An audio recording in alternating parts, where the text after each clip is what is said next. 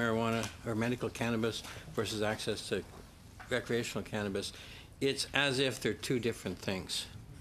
So are they really two different things, or are we talking about just cannabis for medical use versus cannabis for recreational use?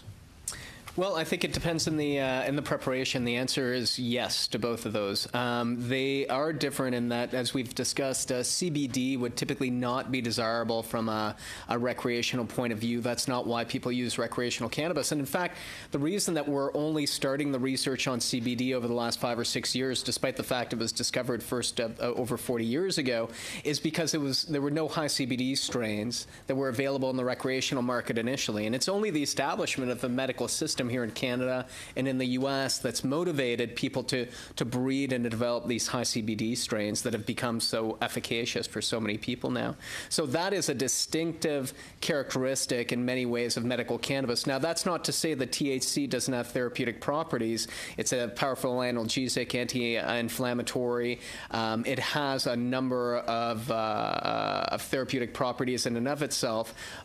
So the same strain can be used for recreational purposes, that can be used for medical purposes under some circumstances, but I think that there are quality control methods of ingestion, for example, that might be more distinguished for medical use versus recreational use.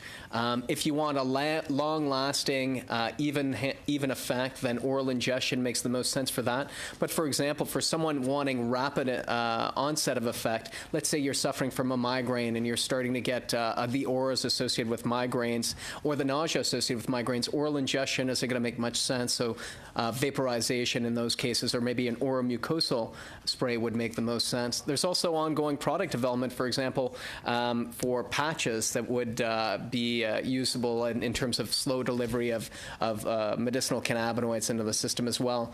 So a lot of the research right now being done not just by licensed producers in Canada, but by pharmaceutical companies around the world are looking to modulate the endocannabinoid system that we all have in ourselves. And that's quite different than the recreational use that we see where people are, for example, making high THC gummy bears.